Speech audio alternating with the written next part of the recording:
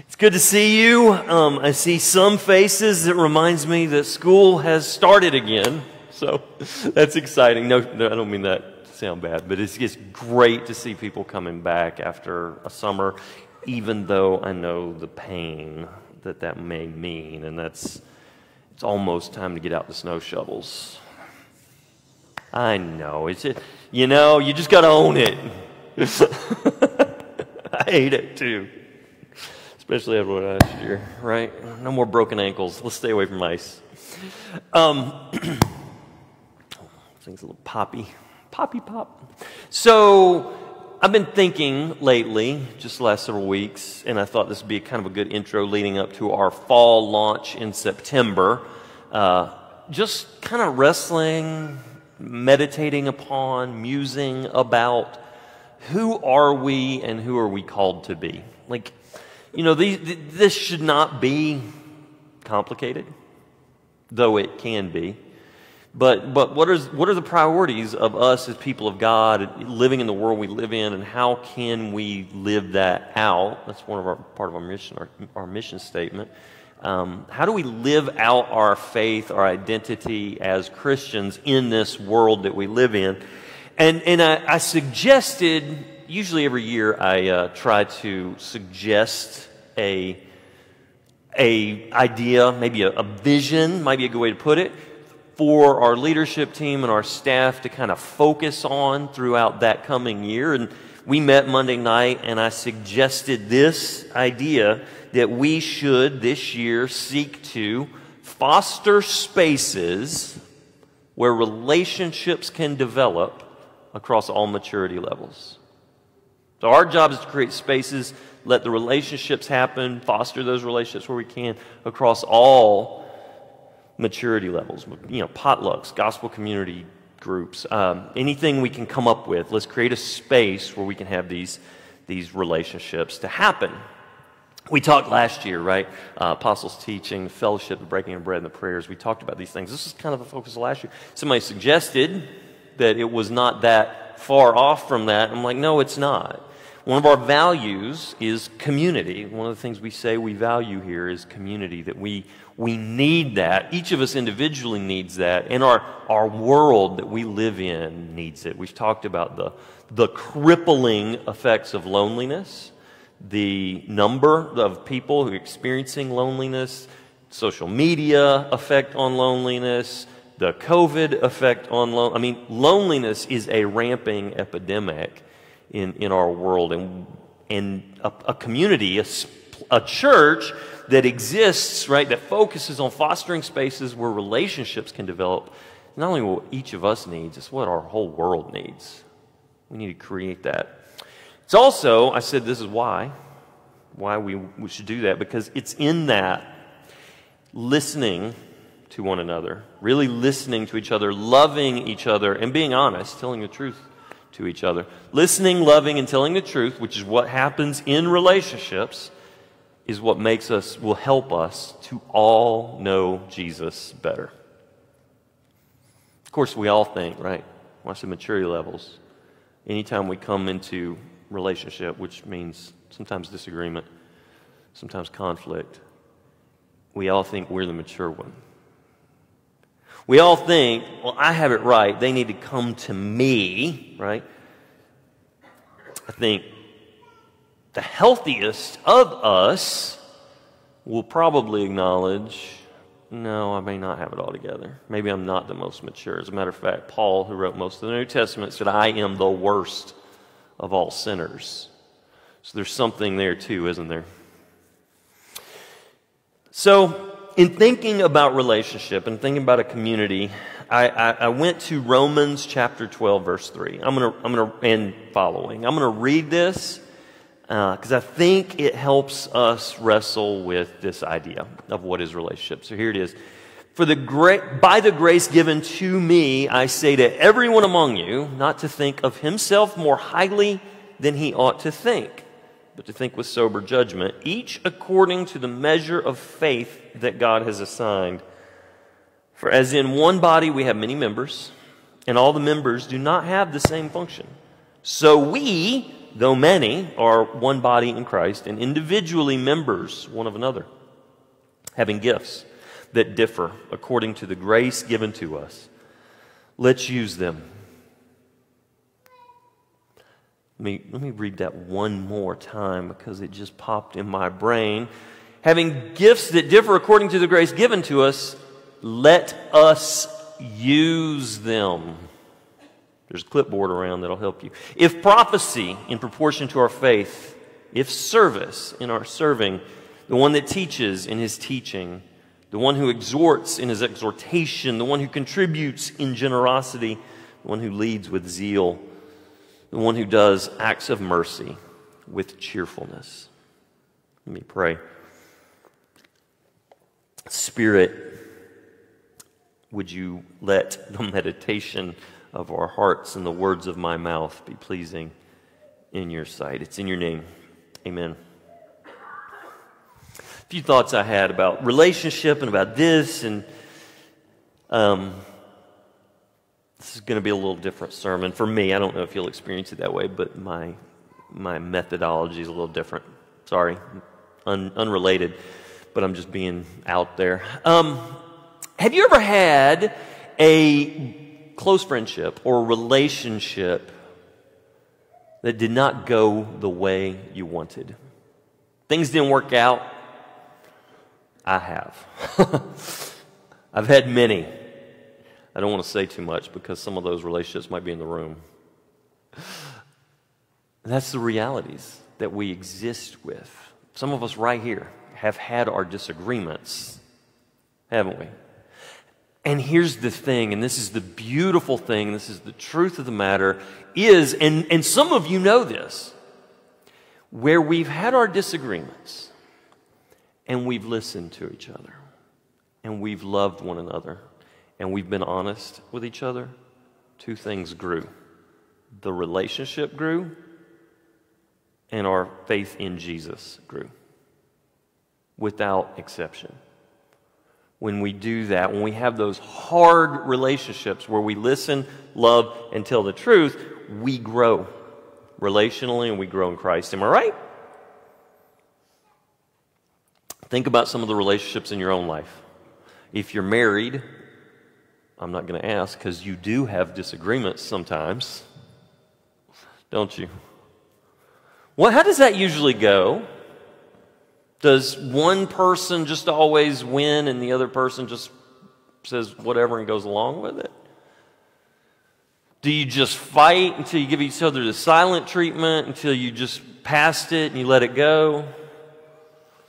Or do you listen, really listen to what they're saying? I know how hard it can be to do, right? You have to kind of step back for a minute and say, help me understand what you're trying to tell me.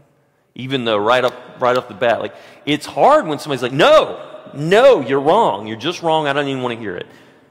That's not what I'm talking about. I'm talking about just, no, it's okay. Let me listen. Let me try to understand. That's hard. But Paul says here we each have different gifts. Now, in that passage, he is talking about spiritual gifts and gifts that can elevate, lift up, support, and encourage the whole church body. That's true. Everyone has different roles in the church. Julie does not want to get up here and preach. And I am utterly incapable of forming a calendar and communicating it to all of us. Never going to happen. So, different gifts, different purposes. We need each other. That's the point. But maybe it's not just here. I mean, I think we all do have a role to fulfill in the church. I think we all have a gift, a way we can serve the church. Every one of us does. And I think we should consider that. But sometimes those gifts relate to the ways that we see the world, the way that we see other people, the way that we understand things. Most of you know this about me. I tend to lead from the head, intellect, right? Or call it reason or rationality. Other people tend to have larger hearts than I do.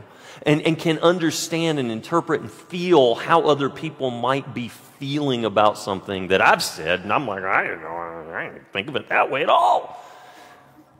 I need to hear that. We need nerds, and we need people who care.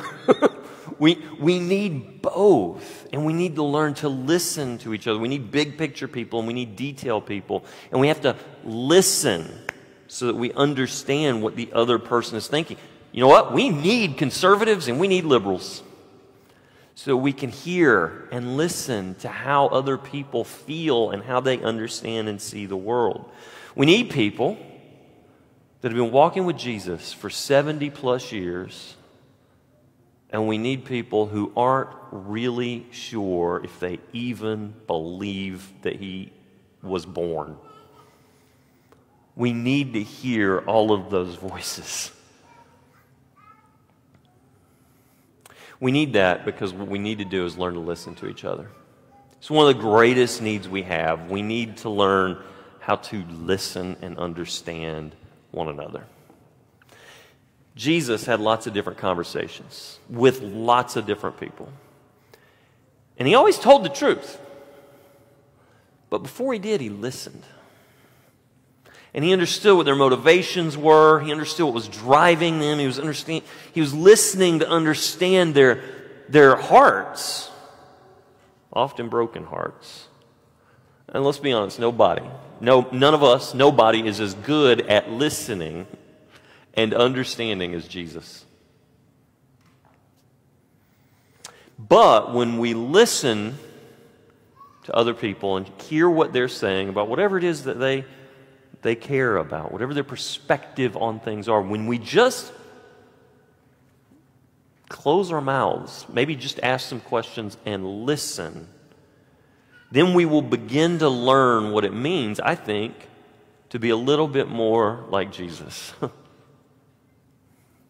We will also love people more. We just will love people more. Last week, Jim read this verse, I think it was this, from John chapter 15. This is my commandment, that you love one another, as I have loved you. There is no greater love than that one would lay down his life for his friends. Jesus' words, Jesus' command, love one another as I have loved you. Now, you and I cannot even fully grasp the depth of the love that Jesus has for us. We can't even begin to understand it. And yet, he tells us, love one another in that way.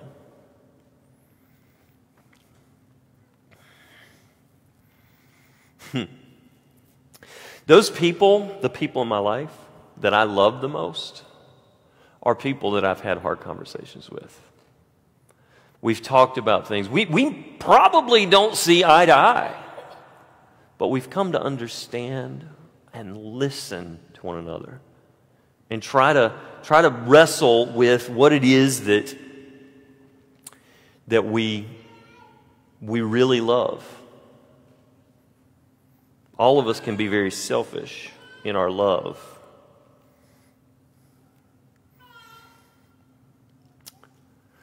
And by the way, those of you that I love the most, I tend to think you listen to me too.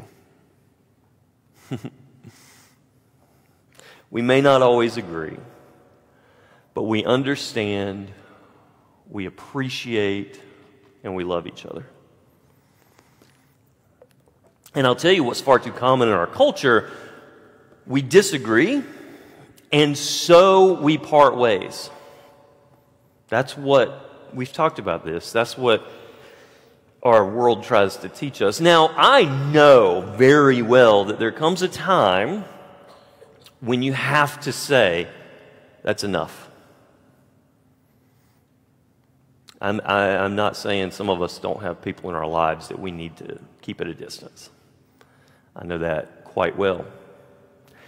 But let me ask you, did you at least listen first? They may not listen to you. They may not change. And so you have to find a healthy balance but there are people that you may need to keep at a distance. But here's the thing. Without listening first, people who follow Jesus, people who claim to follow Jesus, just can't do that. We cannot be people who just say, that was painful, I'm leaving you forever. One of the things that I've come to realize lately in some conversations that I've had is that what we tend to do when we don't listen is we look out there at whatever it is. Imagine some of the conversations you've had. Imagine some of the disagreements you've had. Imagine some of the times you've tried to convince someone they were wrong, right? We tend to look out there and we go, there's a problem that I can fix. I've had that. A problem that I can fix. And I've spent years and words and conversations bashing my head against the wall, trying to solve a problem that's out there.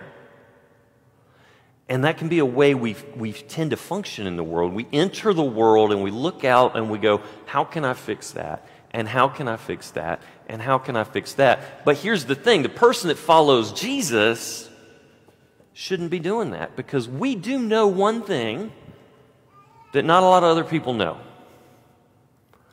And this is what G.K. Chesterton said first. The biggest problem in the world is me. I'm the worst problem.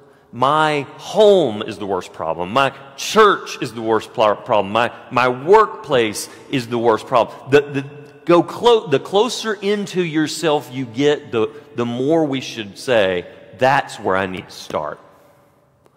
Not out there. I can't fix that. I can't solve that. I gotta let it go. But we have to love. And we can do that. It might mean creating space. It might. But it doesn't mean we don't listen. And it doesn't mean we don't love. And it's hard. And it's messy. And it's painful. And love will cost you something. It cost Jesus everything. Real relationships, authentic relationships, genuine, messy, dirty, hard relationships that create listening and love and truth. They're hard, but they're what we were made for. And they will make us better people. If you were here last week, I used a big theological word, sanctification. I said that's the process of us becoming better people. And I said last week that happens by faith. That we get that through faith. It's believing that draws us, that changes our lives, changes our hearts, and makes us better people. You have to have faith that Jesus loves as much as He loves you. That person that you're disagreeing with. You have to have faith that if you take them to lunch, sit down with them, and just listen and ask questions and say, tell me why you feel that way, without saying, let me tell you why you're wrong, that it won't infect you, it won't make you dirty, and it won't poison your soul. That's hard sometimes. I say that, it sounds like I'm exaggerating the point, but I think sometimes we have this internal sense we've just got to correct that error. And maybe what we need to do is just listen and try to understand why they feel the way they did. You have to have faith that even if they don't agree with you, even if they never agree with you, they actually still have value. They're still made in the image of God, and they've still got something good to contribute to the world. That takes faith. And you have to have faith, and this is where it really gets hard. This is hard faith right here. That they will actually try to listen to you and understand you. Whether you agree or not, whether they agree with you, that they too will try to understand why you feel the way they do, the way you do. But here's one more thing. And this is, man, trust me, this one is a really tough one. You have to have faith that it's Jesus and the Holy Spirit that change other people. Let me say it again because it's taken me years to figure this one out. It is Jesus and the Holy Spirit that changes other people. I can have a 15-hour conversation with you, and I'm not going to change anything. It's Jesus who does that. That's faith. I can't change other people. I can't change any of you. I've tried. Believe me. Jesus changes people. We cannot change people.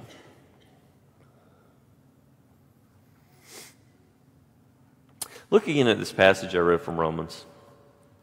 For by the grace given to me, I say to everyone among you not to think of himself more highly than he ought to think, but to think with sober judgment, each according to the measure of faith that God has assigned. Right there, God gives grace and faith in those verses. He gives grace and faith. Think about some of the hard conversations that we've had in the last few years. I mean, every one of us. You cannot live in America and not have had difficult conversations in the last few years. I know many people have lost relationships over dumb things happening in other cities. Like, who cares? But relationships have been broken over hard conversations.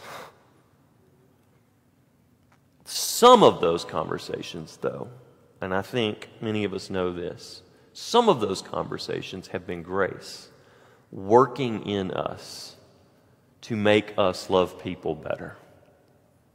Even when they're hard and even when they end in disagreement, I think Jesus is drawing us to love others better, and that's grace. We just have to be sensitive to it. When we feel that hard thing, we feel that needle prick, we feel that, we need to be sensitive to this reality that Jesus is actually working in us to make us more gracious, more patient, more loving, more kind. And we also, I think, each need to consider this possibility. You and I might be wrong. We might be wrong. Paul says, don't think of yourself more highly than you ought. The world that we live in has tried so hard to divide us, to wreck us, to create damage and split and division. And it all comes down to this. Who's right and who's wrong? Do we do this? Do we do that? Should we do this? And we fight and we argue. And maybe, just maybe, if we just close our mouths for 5 minutes, stop arguing about what we think, and instead listen. Just listen to that person over there that doesn't agree with us about whatever it is we care about. I don't care if it's the food you eat or the way you vote or the thing you think or who you love or whatever. Listen. Just listen. I'm not saying you got to say, that's a good point. I'm just saying, listen. Why do you care so much? Why is that important? It won't kill you. And you know what they say? Whatever doesn't kill you makes you stronger.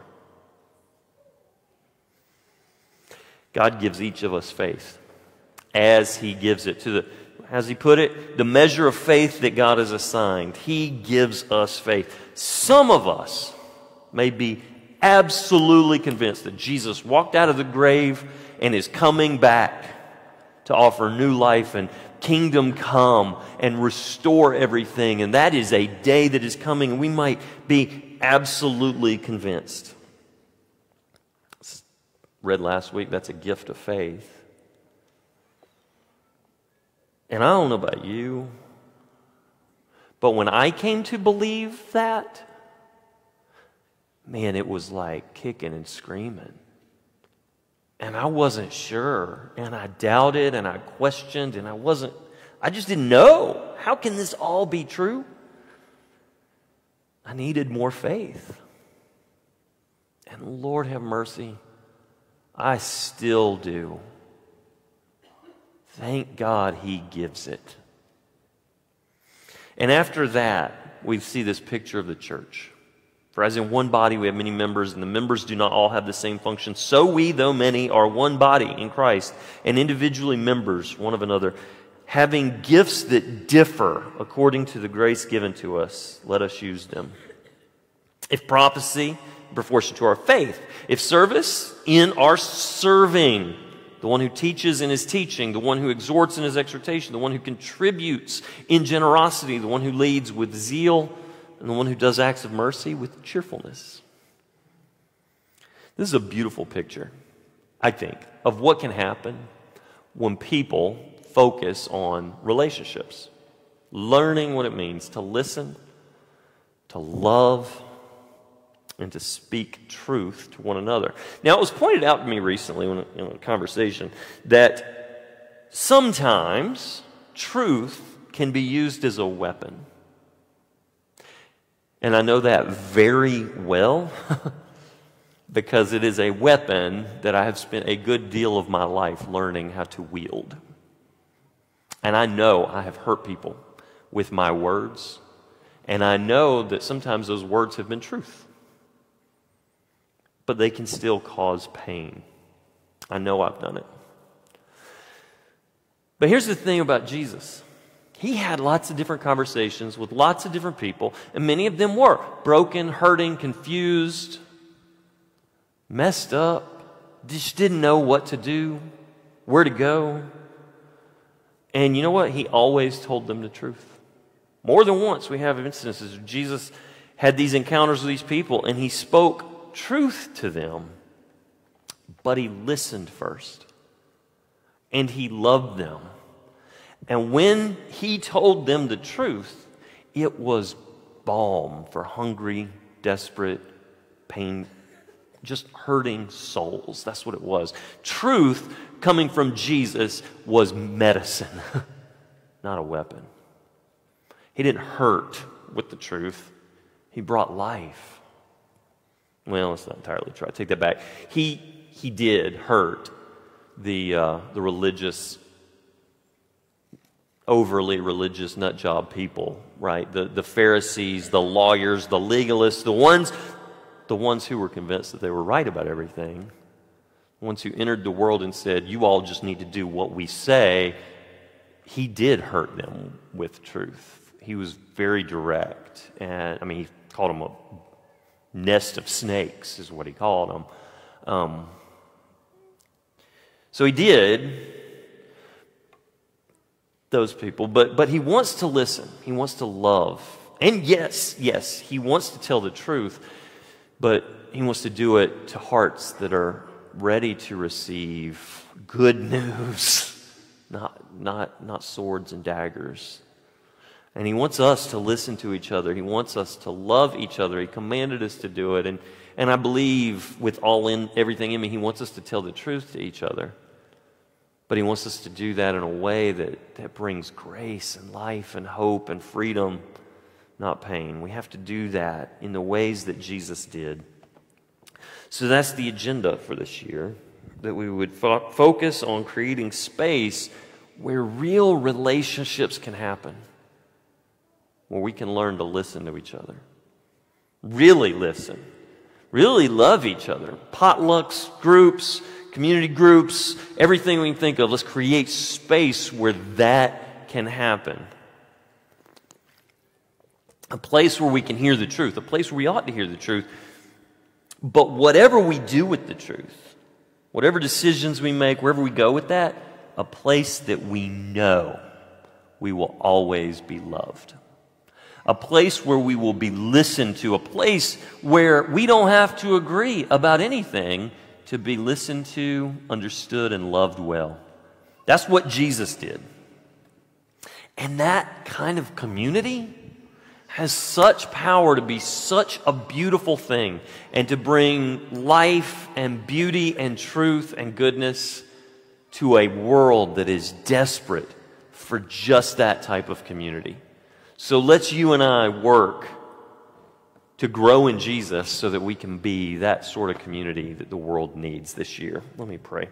Jesus, would you be at work in us? Shape us individually by the gospel Help us to see ourselves, as Paul did, as the worst of all sinners, each of us. And let's try to enter the world that way. Help us, give us the grace to move into the world with that being our singular focus. And help us to love others well this year. Would you show us places and spaces where we might be able to foster that sort of community? It's in your name we pray, Jesus. Amen.